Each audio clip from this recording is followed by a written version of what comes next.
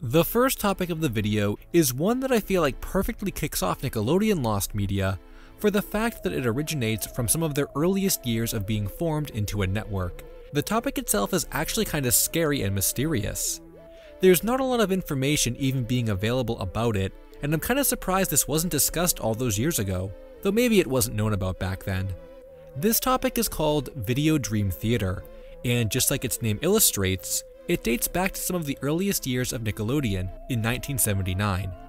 This is a period of time where Nickelodeon didn't have original programming and would often get content from other places and repackage it for television. Nickelflix and Pinwheel are among the two most well-known examples, the latter of which is where the infamous Clockman short originally aired on the channel. However, in an effort to create some original content for Nickelodeon, and in their first attempt, Geraldine Laybourne was hired to create two original pilots that would be aired under the Video Dream Theater header. According to an interview with Geraldine in an article written for cablecenter.org, she goes on to describe the concept of this show and some of its content by stating, "Video Dream Theater was a send-in dream program that we did for Nickelodeon. One was with Julie Taymor, where we used her masks in one of the dreams of our kids, and another one was using color Xerox animation. Based on this recollection, there were a total of 2 animations produced for this series, with the intention of making more, by way of kids sending in their own dreams as a concept, so it sounds like there was a little interaction with the viewers too, which is a really cool idea.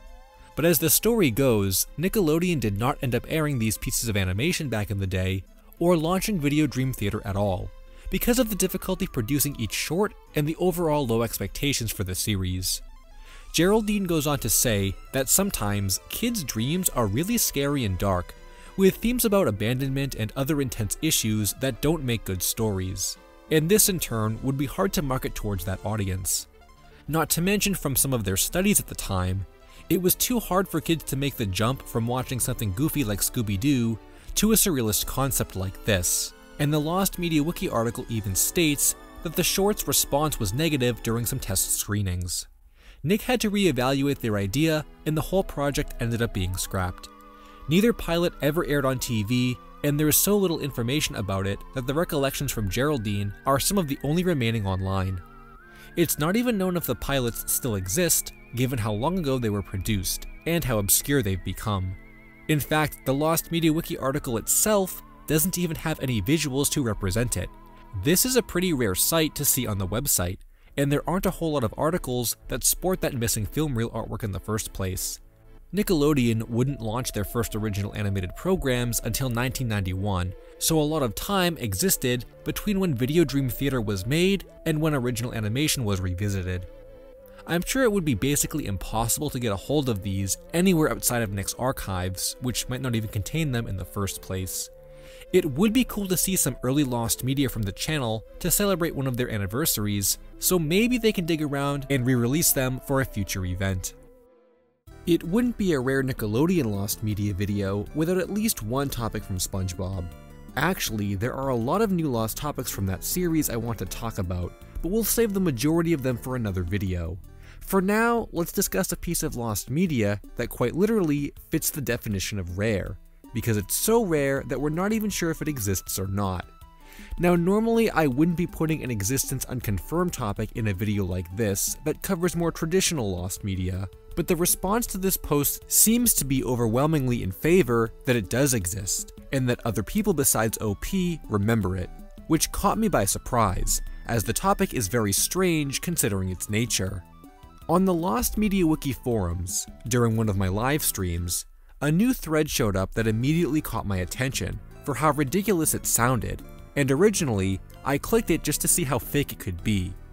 The thread's title is SpongeBob Intro with Pear and Live Action Band. I was expecting it to be a really long, complicated recollection that only contains vague memories or something that seemed so fake, but to my surprise it was much more defined. The thread goes on to state that in some time between 2006 and 2009, user Jinteg has a very distinct memory of watching Nickelodeon and seeing a strange intro of SpongeBob play. They go on to describe how it started, stating, "It had a strange intro. Instead of Painty the pirate painted pirate who says, 'Are you ready, kids?' there was a painting of a pair without any dialogue. This then cut to a CGI model of SpongeBob's house, with a live-action band superimposed onto it. They were wearing plaid and played a unique version of the theme song. While some doubt is expressed by OP about its legitimacy, mentioning that it could have been something they dreamt up, which is never a good sign in topics like these, the more I looked into the replies and discussed it live on the stream with viewers, the more people seem to recall this, or having seen something similar. Jintag firstly mentioned that there are old Reddit threads that discuss a similar topic, which led to other people chiming in, trying to better deduce what it could be. These guesses ranged anywhere from something like a special promo or one-off, some kind of parody animation that wasn't actually official, having originated from the internet, or an alternate opening of the show for some kind of event. In my opinion, if this really exists, it seems extremely likely that it would be some kind of one-off or special promo that was aired very few times, since SpongeBob is no stranger to that kind of content having been made. The Summer Splash block, for example, had an entire series of new animations, a large majority of which are still missing. And even something like the Got Milk commercial was very specific and very hard to find, even after having proof that it existed in the first place. Jintag goes on to say that they've been able to confirm what it's definitely not from, two of which mention it wasn't something created for a ride or theme park, as well as it not being an alternate language dub. According to them, it was aired on regular Nickelodeon, and that's allegedly where they saw it. There's not much else that gets discussed on here, other than more guesses, but even after my doubts surrounding the topic were made clear on that live stream, there still seemed to be a good handful of people in the chat who really recalled it as well. It wasn't collectively debunked as fake, which is what's so surprising to me about this topic and makes me change my tune on it a little bit. We've seen so many SpongeBob topics, that fortune cookie promo that I covered a couple months ago being one of the latest examples, where there's so much doubt surrounding its existence, it feels more fake than it does real. But for some reason, this one feels more real to more people, and that leads us in a more positive direction. My advice, of course, would be something along the lines of looking through recordings from the 2006 to 2009 time period and hoping that something shows up. But I would be surprised to find out this is already on YouTube and is just hiding. It's probably going to take someone finding a confirmed sighting of it somewhere online and using those dates just to narrow in on when it could have been aired, and better locate a time period from where we can get a possible recording from. Here's a series that I never thought I'd be talking about again, because I actually didn't know there was any more lost media from the series still left. But over the years I've been told of a spin-off Nicktoon that never saw the light of day, and is actually pretty obscure, despite having come from a previously popular series.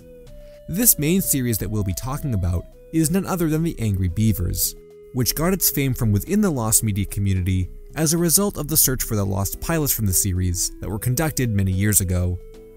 First, there was Snowbound, the original pilot that saw the Beavers trapped inside during a snowstorm. People knew about this one, but it took a bootleg DVD that for some reason had the episode on it for this to be unearthed. And the second, which is the more infamous of the two, is called Cuffed Together. This one had the Beavers cuffed together after Daggett destroyed an expensive statue.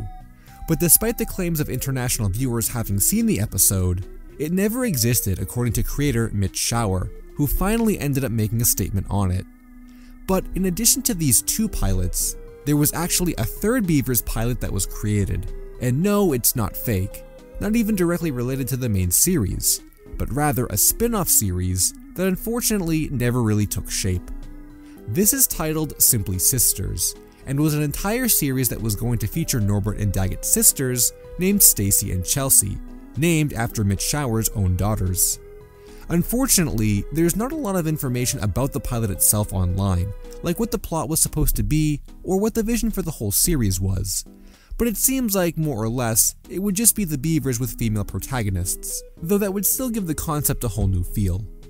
Most of the information we have about the show comes from Mitch Shower himself, who was interviewed by Old School Lane 6 years ago, and discusses a little bit more about the project. Actually, at the end of the series, we did a pilot called Simply Sisters, with them doing the voices. We were going to do a spin-off show with the sisters, and then have the Beavers guest star once in a while.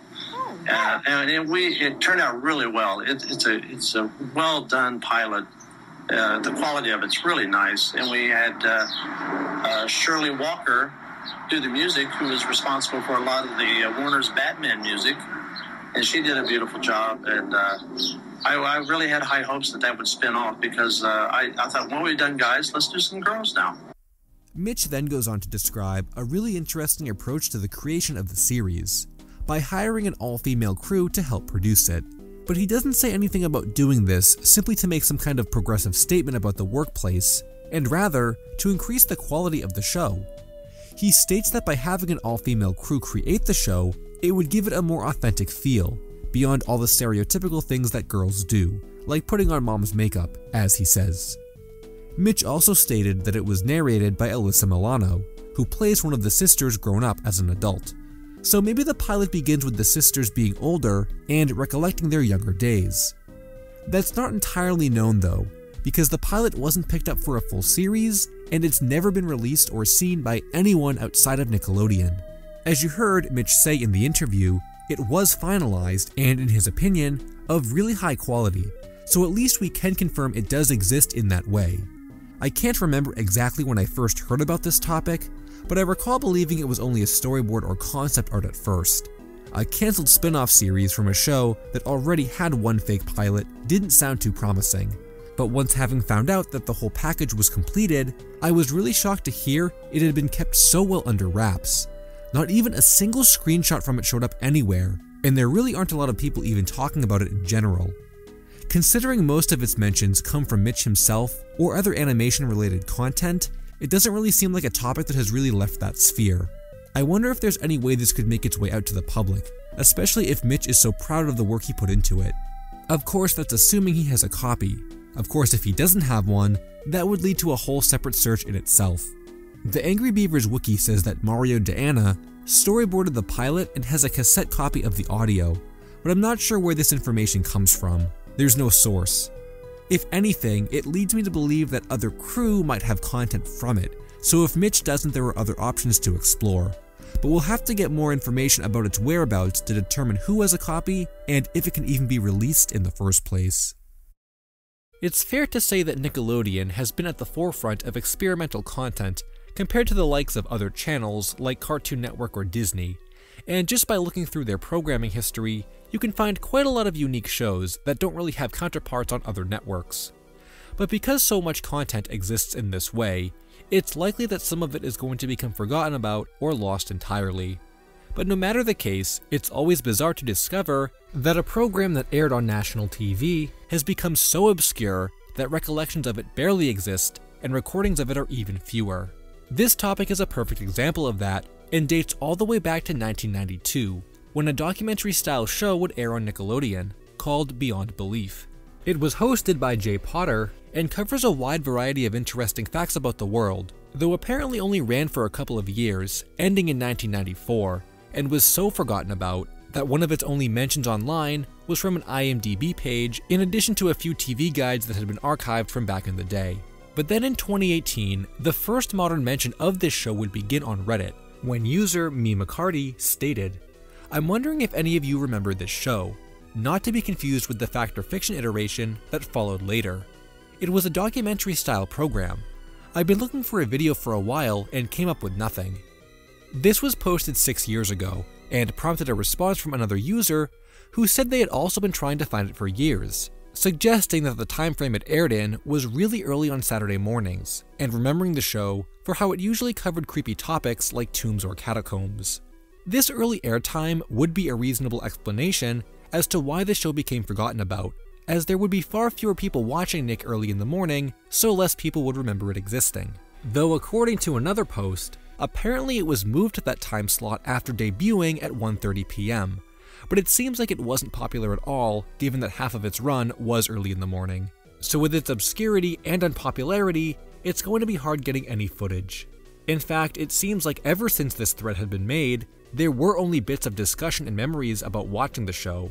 No one really found any content from it, until someone in this thread from 2 years ago pointed out that an upload had been made to YouTube in 2020, containing a nearly complete episode from Beyond Belief. Coincidentally, it's one that does talk about catacombs, and to date is the only content from the show that's made its way online, despite having been on TV for 2 years. There is a separate upload of some bumpers from the show, but they seem to come from this original upload, as it has the commercial breaks included. While the show seems like it's well produced and informative, I can see how it would become forgotten by most people, even disregarding how long it was on air for. Still, it's a cool piece of Nickelodeon history, and maybe with more awareness spread about it, more content from it will resurface. The last topic of the video is one that I suppose can't really have a search conducted for it, not because the topic doesn't exist, but because it's so broad it would be hard to say what's found from it and what's still lost. Still, it's something that could exist in the form of media, and connects to a larger point about preservation in the first place, all of which we'd never even known about if it wasn't for a single auction that I accidentally found. If there's one thing that I've noticed over the many years of researching Nickelodeon and the people who made the cartoons, it's that they cared about preserving their time at the company and the history of what happened in it.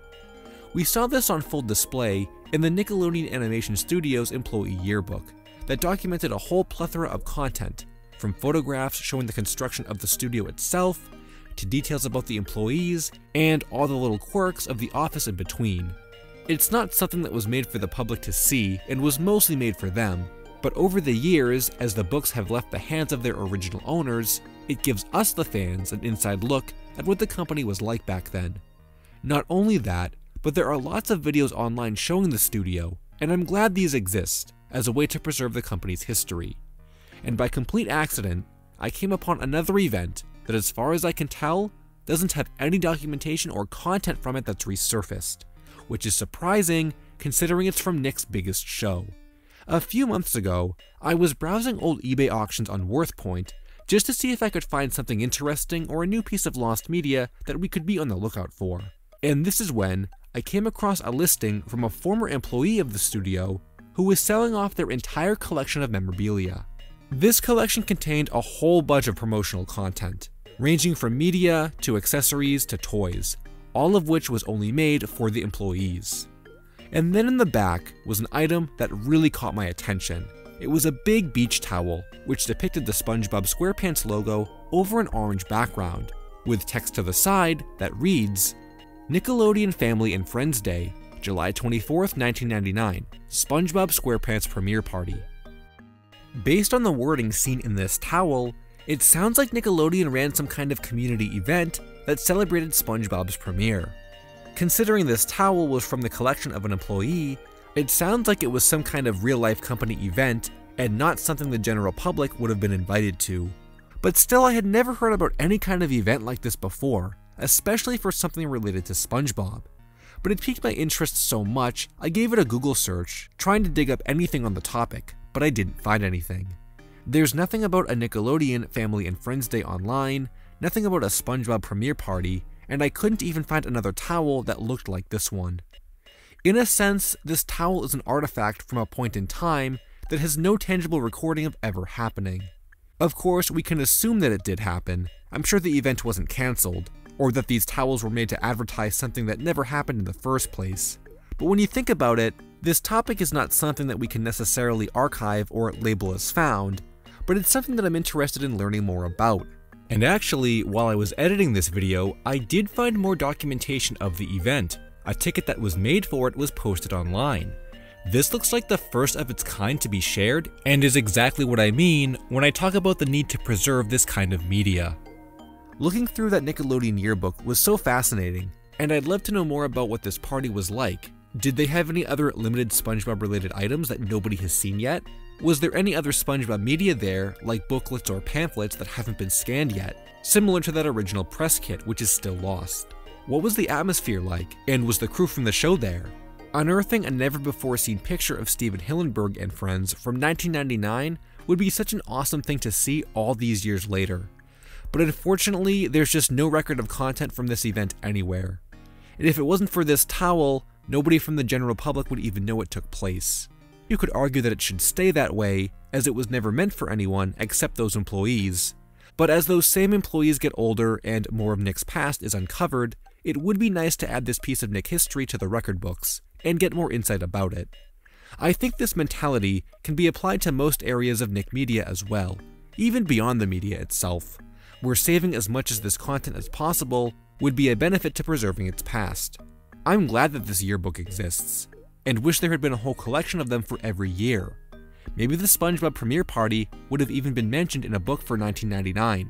I remember my copy of the yearbook also came with an employee newsletter from around the same time, which documented some of the upcoming shows and conference meetings the studio had together.